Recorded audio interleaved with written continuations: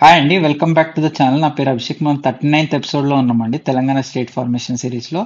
Previous ఎపిసోడ్‌లో మనం violation of employment rules చూసినాం కదా! యాక్చువల్లీ మనం యూనిట్ 4 స్టార్ట్ చేసినామండి. Violation of employment and service rules చూడాలి. దాని తర్వాత మనకు 1969 యాజిటేషన్ వస్తది.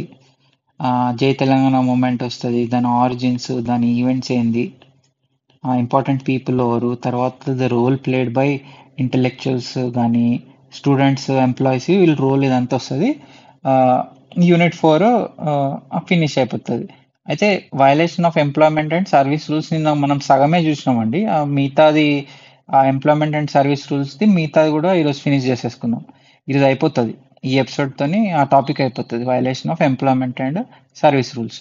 అయితే ప్రీవియస్ ఎపిసోడ్లో మనం నిన్న చూసినప్పుడు ఆ, కొంత బ్యాక్గ్రౌండ్ ఇస్తా.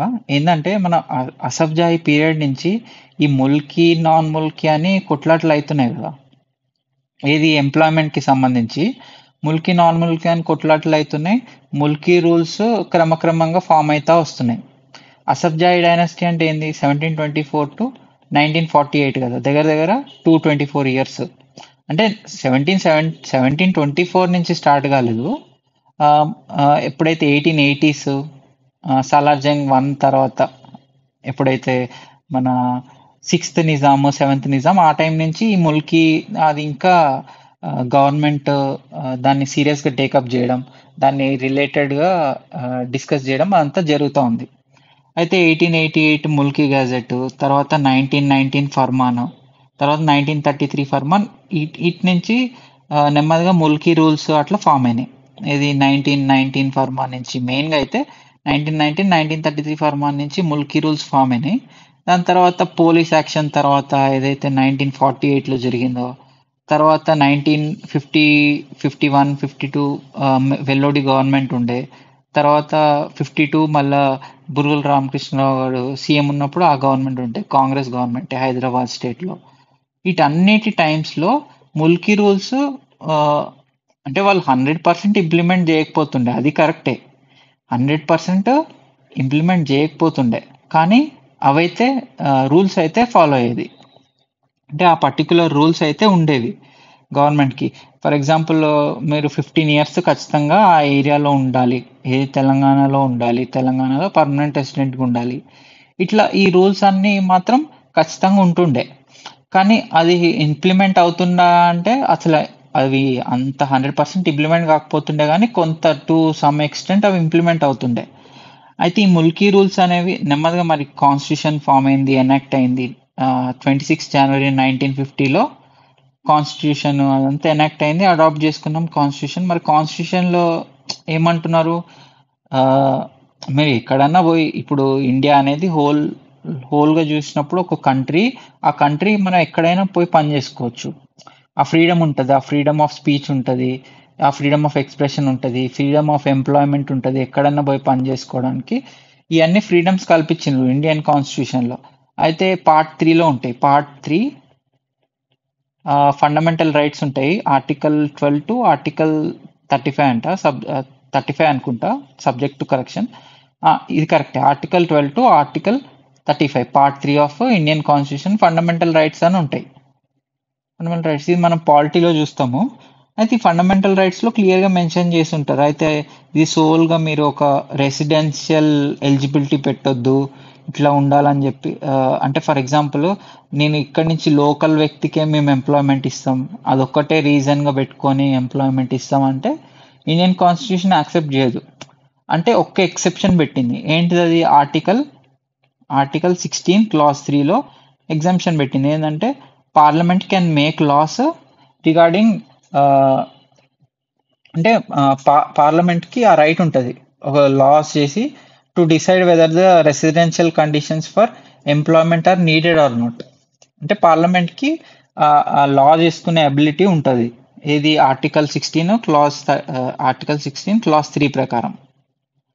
అయితే మరి అకార్డింగ్ టు ద కాన్స్టిట్యూషన్, మరి ముల్కీ రూల్స్ ఇంప్లిమెంట్ కావాలంటే పార్లమెంట్ లా పాస్ చేయాలి కదా. ఆ లానే public employment requirement as to residence మనం నిన్న చూసినాం కదా. Requirement as to residence act 1957 ఆ యాక్ట్ ఫామ్ చేస్తుంది. ఆ యాక్ట్ పాస్ చేస్తుంది. ఈ లా పాస్ చేసినాక ఈ లా అనేది పాస్ చేసినాక అయితే కొన్ని రూల్స్ ఫ్రేమ్ చేసుకుంటారు కదా. ఇప్పుడు ఫర్ ఎగ్జాంపుల్ ఒక లా పాస్ చేసినాక అది ఎట్లా ఆ లా ఇంప్లిమెంటేషన్ చేయాలి, ఎట్లా ఎగ్జిక్యూట్ చేయాలని రూల్స్ ఫ్రేమ్ చేసుకుంటారు. ఆ రూల్సే ఈ Andhra Pradesh public employment residence requirement as to residence rules 1959. నిన్న కూడా మనం చూసినాం, ఇది సేమ్ ఇదే రూల్స్ అన్నమాట.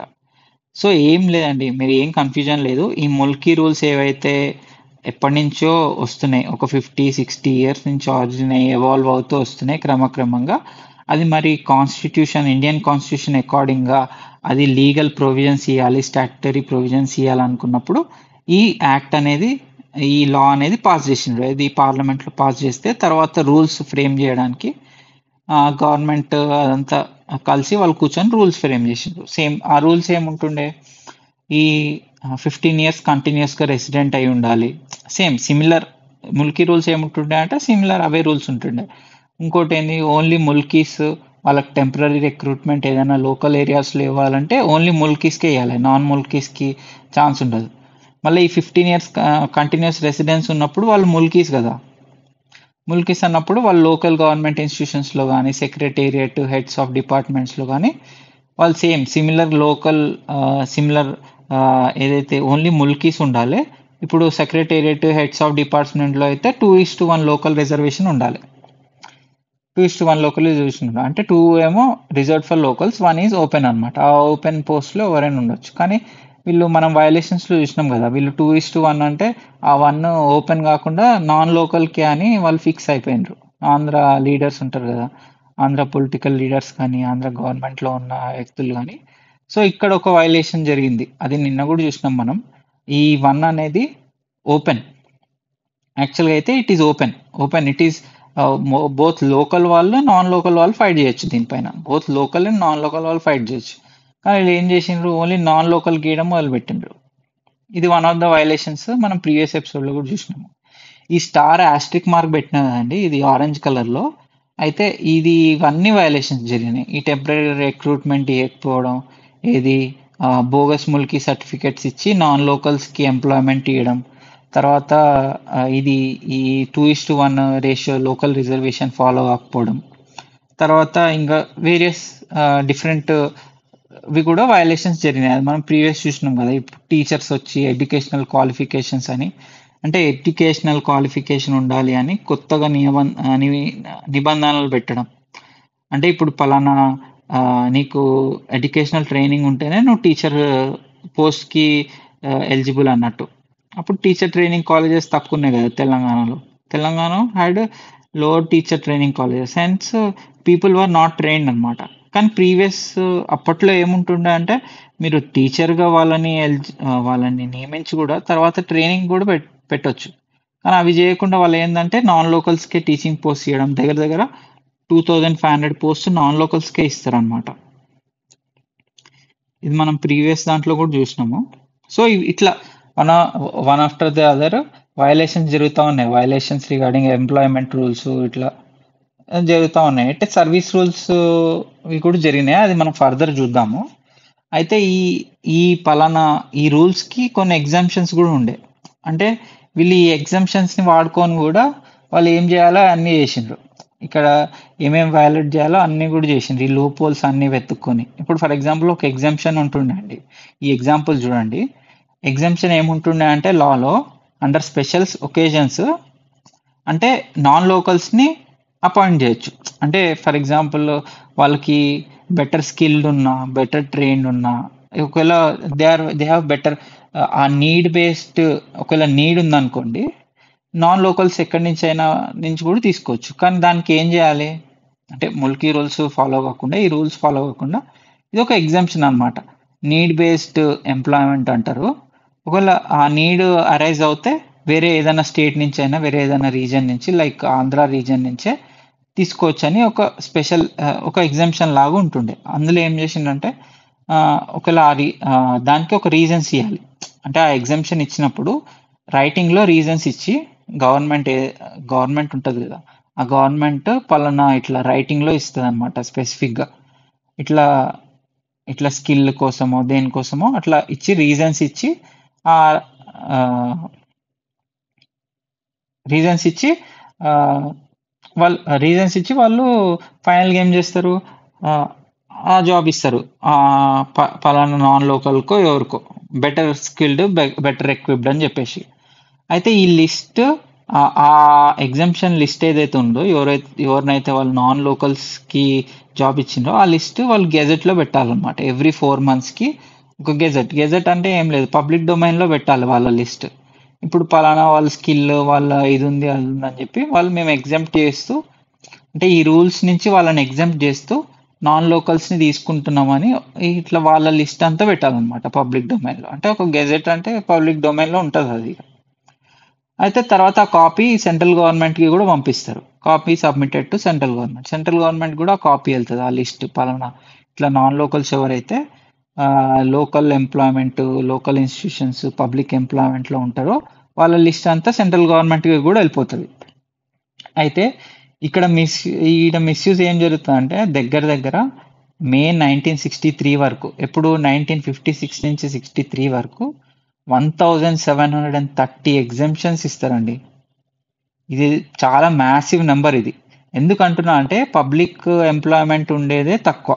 అంటే గవర్నమెంట్‌లో గాని, లోకల్ ఇన్‌స్టిట్యూషన్స్‌లో గాని, గవర్నమెంట్ ఇన్‌స్టిట్యూషన్స్‌లో ఎంప్లాయ్‌మెంట్ తక్కువ. అందులో కూడా నాన్ లోకల్స్ తీసుకుంటున్నారంటే హైలీ స్కిల్డ్ వాళ్ళున్నారు. అది ఇది అంటే ఒక 10 మెంబర్స్, 20, ఒక డబుల్ డిజిట్ నంబర్స్ అనుకోవచ్చు మనం. కానీ దగ్గర దగ్గర 1730 ఎగ్జామ్షన్స్ ఇచ్చిండ్రంటే అది అంత పెద్దగుంది నంబర్. అంటే అంత వయలేషన్స్ జరిగింది. దీన్ని అంత వాడుకున్నారు ఈ లూప్ హోల్‌ని. ఇది కూడా వన్ ఆఫ్ ద వయలేషన్స్ కింద రాయొచ్చండి. Even the exemptions were not left behind. Even loop holes were found out in those exceptions, and many exemptions were made to pick people from non-local region for the local government institutions. So ఇట్లా మనం previous కూడా చూసినాం కదా, excess employees ఉంటే వాళ్ళని తెలంగాణలో appoint చేయడం. For example forest department చూసినాం కదా, దగ్గర దగ్గర 44 ఎంప్లాయీస్ని రిటర్న్ చేస్తే ఆంధ్ర రీజియన్లో వాళ్ళని తెలంగాణ రీజియన్కి పంపించిండ్రు. తెలంగాణ రీజియన్లో అపాయింట్ చేసుకున్నారు. సో ఇట్లా జరుగుతా వస్తుంది. ఇట్లా జరుగుతా వస్తుంది. ఈ వయలేషన్స్ ఎంప్లాయ్మెంట్ రూల్స్‌కి, సర్వీస్ రూల్స్‌కి ఇట్లా జరుగుతా వస్తుంది. ఇట్లా సర్వీస్ రూల్స్‌లో ఏందంటే ఇప్పుడు for example spouse case condition అంటారండి. ఒకటి స్పౌస్ కేస్ కండిషన్. అది కూడా నాన్ లోకల్స్‌కే ప్రిఫరెన్స్ ఇచ్చేది. Non locals got postings. అంటే స్పౌస్ కేస్ కండిషన్ అంటే ఫర్ ఎగ్జాంపుల్ హస్బెండ్ అనేవాడు ఆంధ్ర రీజియన్‌లో ఉండి, వైఫ్ తెలంగాణ రీజియన్‌లో ఉన్నారనుకోండి. ఎవరైనా అప్లై చేసుకోవచ్చు. ఏదైనా రీజియన్‌కి మేమిద్దరము యాస్ ఎ స్పౌస్ కేస్ కండిషన్‌గా మేమిద్దరం ఒకే దగ్గర ఉండడానికి పలానా రీజియన్‌కి మేము అప్లై చేసుకుంటున్నట్టు వాళ్ళు లెటర్ అట్లా రాసియడమో అట్లా అప్లై చేసుకుంటారనమాట. అయితే ఈ కండిషన్స్ వాళ్ళు బాగా వాడుకొని ఒకవేళ ఇక్కడ మ్యారేజ్ అయిన పర్సన్ ఉన్నారనుకోండి, వైఫ్ ఇక్కడ ఉన్నారనుకోండి, హస్బెండ్ ఆంధ్ర రీజియన్ నుంచి ఉంటే వాళ్ళు అట్లా మళ్ళీ అప్లై చేసుకొని తెలంగాణకి రావడం, హైదరాబాద్కి రావడం. ఒకవేళ హస్బెండ్ ఇక్కడ ఉండి వైఫ్ అక్కడ ఉంటే ఇట్లా వైఫ్ ని కూడా ఇక్కడ పిలిపించుకోవడం, ఇట్లా అప్లికేషన్స్ పెట్టుకొని స్పౌస్ కేస్ కండిషన్స్ అంటారు. ఇది కూడా బాగా వయలేషన్స్ జరిగినాయి. ఇట్లా సర్వీస్ కండిషన్స్ నుంచే దీని ఇది వన్ ఆఫ్ ద వయలేషన్. ఇంకోటి ఏంది, కంపాషనెట్ గ్రౌండ్ అపాయింట్మెంట్స్ అంటారండి. కంపాషనెట్ గ్రౌండ్ అపాయింట్మెంట్స్ అంటే వాళ్ళు ఇప్పుడు పలానా ఎవరైనా ఫాదర్ గవర్నమెంట్ సర్వీస్లో ఉన్నారనుకోండి, ఆ ఫాదర్ డిసీజ్ అయిపోయినా, ఒకవేళ రిటైర్ అయిపోయినా అక్కడ డిపెండెంట్ ఫ్యామిలీ మెంబర్ ఉంటారు కదా, డిపెండెంట్ ఫ్యామిలీ మెంబర్ కొడుకో ఎవరో డిపెండెంట్ ఫ్యామిలీ మెంబర్ ఉంటారు కదా, అతనికి ఆ ఎంప్లాయ్మెంట్ ఇస్తారనమాట. ఎవరైతే ఆ ఫాదర్ ఆ డిసీజ్ అయిన ఫాదరు లేకుంటే రిటైర్ అయిన ఫాదర్ ఉంటారు కదా, ఆయన ఎంప్లాయ్మెంట్ వీళ్ళకి ఇస్తారనమాట ఈ కంపాషనెట్ గ్రౌండ్స్లో. ఒకప్పుడు ఇక ఇట్లా బాగా ఉండేదండి. కంపాషనెట్ అపాయింట్మెంట్స్ అంటే ఒకప్పుడు ఇంకా ఎక్కువ ఉండేది. ఇప్పుడు తక్కువ, కానీ కంపాషనెట్ గ్రౌండ్స్కి వాటికి కొన్ని రూల్స్ రెగ్యులేషన్స్ అని సుప్రీం కోర్ట్ జడ్జిమెంట్స్ అవన్నీ వచ్చినాయి. ఇప్పుడు తక్కువే, కానీ ఒకప్పుడైతే కంపాషనెట్ గ్రౌండ్ అపాయింట్మెంట్స్ అని చాలా జరిగేవి. అయితే ఈ కంపాషనెట్ గ్రౌండ్ అపాయింట్మెంట్స్లో కూడా నాన్ లోకల్స్కే, అంటే ఆంధ్ర వాళ్ళకి ప్రిఫరెన్స్ ఇవ్వడం, ఆంధ్ర అఫీషియల్స్, గవర్నమెంట్ అఫీషియల్స్ వాళ్ళకి వాళ్ళ సన్స్, డాటర్స్ వాళ్ళకే ప్రిఫరెన్స్ ఇవ్వడం ఎక్కువ, ఇదొక violation జరుగుతుండే. Integration of services and next వచ్చేసి integration of services and promotions were stalled intentionally. అంటే ఫర్ ఎగ్జాంపుల్ లిస్ట్ ఉందనుకోండి, ఒక గ్రేడేషన్ లిస్ట్ ఉంటుంది. అందులో ఫర్ ఎగ్జాంపుల్ ఎగ్జిక్యూటివ్ ఇంజనీర్సే ఉన్నారు, దగ్గర దగ్గర ఒక 120 ఎగ్జిక్యూటివ్ ఇంజనీర్స్ ఉంటే అందులో సిక్స్ తెలంగాణ ఎంప్లాయీసే ఉంటుండే. ప్రమోషన్స్కి ఓన్లీ 6 తెలంగాణ ఎంప్లాయీస్ ఉంటుండే. అంటే వాళ్ళ లిస్ట్లో వాళ్ళని చేర్చకపోతుండే, ఎక్కువ ఆంధ్ర ఎంప్లాయీస్ వాళ్ళనే ప్రమోట్ చేస్తుండే. అది వన్ ఆఫ్ ది ఎగ్జాంపుల్. ఇంకొక వయలేషన్ ఏంటి service రూల్స్కి, delay in announcement of list of common gradations అంటే సింగిల్ సీనియారిటీ లిస్ట్ అనమాట. వాళ్ళకు ఒక గ్రేడేషన్ లిస్ట్ అని ఉంటుంది. ఇప్పుడు గవర్నమెంట్ సర్వీస్లో ఉన్నప్పుడు ఒక గ్రేడేషన్ లిస్ట్ ఉంటుంది. ఆ లిస్ట్ ప్రకారంగా ప్రమోషన్స్ కానీ మీ సీనియారిటీకి తగ్గట్టు ప్రమోషన్స్ ఇస్తూ ఉంటారు. అది కూడా డిలే చేస్తుండే. ఏదన్నా ఫర్ ఎగ్జాంపుల్ పీడబ్ల్యూడి డిపార్ట్మెంటు, లేకుంటే public health department, education department, ఇట్లాంటి డిపార్ట్మెంట్స్లో ఏమవుతుందంటే అసలు కామన్ గ్రేడేషన్ లిస్ట్ ఇవ్వకుండా ఆ ప్రమోషన్స్ ఎట్లా పడితే అట్లా ఇవ్వడం, అట్లా అంతా జరుగుతూ ఉండేది. ఇట్లా వయలేషన్స్ అన్నీ జరుగుతూ ఉండే ఎంప్లాయ్మెంట్లో, సర్వీస్ రూల్స్లో, ఇట్లా ఇవన్నీ వయలేషన్స్ జరుగుతూ ఉన్నాయి. సో ఇవ్వండి వయలేషన్స్. యాక్చువల్గా ఎంప్లాయ్మెంట్ రిలేటెడ్ ఇంకా చాలా వయలేషన్స్ ఉంటాయి. అంటే నాన్ లోకల్స్కి ఎంతవరకు అంత డేటా అంతా మనం ఫర్దర్ కమిటీస్ ఉంటాయి, తర్వాత ముల్కీ జడ్జ్మెంట్స్ ఉంటాయి, అవన్నీ మనం ఫర్దర్గా చూద్దాం. ఈ యూనిట్కి అయితే ఇంతే. అంటే violation of employment and service rules అంటే ప్రీవియస్ ఎపిసోడ్ ఈ ఎపిసోడ్ మిక్స్ చేసి ఈ పాయింట్స్ మీరు కలిపి రాస్తే ఏదైనా గ్రూప్ 1 మెయిన్స్ ఇట్లా అడుగుతుండొచ్చు. క్వశ్చన్ ఏంది, Q&A కదా. Q&A గ్రూప్ 1 మెయిన్స్లో ఏంటంటే describe the violations with respect to employment and service rules in Telangana. అట్లా ఏమైనా question అడుగుతుండ్రు, describe are discuss are analyse the violations అని అన్నప్పుడు మీరు ఇట్లా బ్రీఫ్గా డిస్కస్ చేస్తూ కొన్ని ఎగ్జాంపుల్స్ ఇస్తూ చేస్తే, ఇట్లా టీచర్ పోస్ట్ ఇన్ని ఇచ్చిండ్రు నాన్ లోకల్స్కి, ఎగ్జిక్యూటివ్ ఇంజనీర్స్ ఇంతమంది ఉంటే వీళ్ళకే ప్రమోషన్స్ వచ్చినాయి, ఇట్లా మనం కొన్ని ఎగ్జాంపుల్స్ ఇస్తే ఆన్సర్ రాస్తే ఏంటంటే బెటర్ ఉంటుంది ఆన్సరు. సో అదండి, మీకు కన్ఫ్యూజన్ ఏం లేదనుకుంటున్నాను నేను. మీకు ఫర్దర్ క్వశ్చన్స్, డౌట్స్, ఏమైనా సజెషన్స్ ఉంటే మీరు కమెంట్ చేయండి, నేను ఖచ్చితంగా రిప్లై ఇస్తాను.